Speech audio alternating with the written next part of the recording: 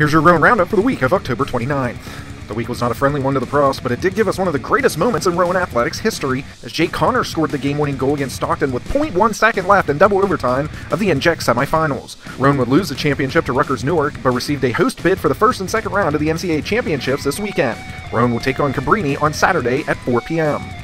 Women's soccer was upset in the semifinals of the NJAC tournament 4-2 in penalty kicks. Amanda Lieber made her first career start in net and got her first collegiate shutout. The women also received a bid to the NCAA tournament where they will play Scranton on Saturday. The women's volleyball season came to an end as they lost their first round contest at Montclair State.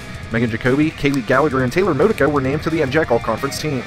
Field hockey season also came to a close as they fell at TC&J. Rachel Galante, Julie Johnson, Bridget Boyle, Indy Irvin Choi, and Carly DeMarco received NJAC All-Conference honors. The football team lost to Montclair State 13-3 as they look to end the season on a high note this Saturday at Kane.